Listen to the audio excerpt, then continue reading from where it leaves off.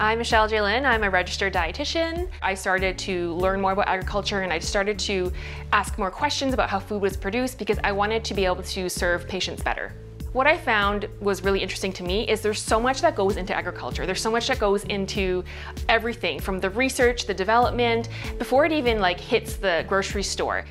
So when people ask me about GMOs, I feel like GMOs are not really something that they have to worry about. And that's because GMOs are, they're very well regulated by the government. Telling somebody to avoid GMOs in order to be healthy to me is not good advice. So it's interesting because a GMO food and non-GMO food, if you compare the same thing, there is no difference in terms of nutrition. They have the same nutritional qualities. I know that Health Canada and the Canadian Food Inspection Agency, which regulate GMOs, are two very highly respected regulatory bodies around the world. And I know they're looking out for the health of Canadians to make sure that the food is safe for us to eat. So I'm really excited about the future of genetic engineering because there's so many different things that scientists are working on. So one of them, for example, is reducing allergens in peanuts and reducing gluten in wheat. Another one is we can increase the shelf life of apples and avocados so that they don't go brown.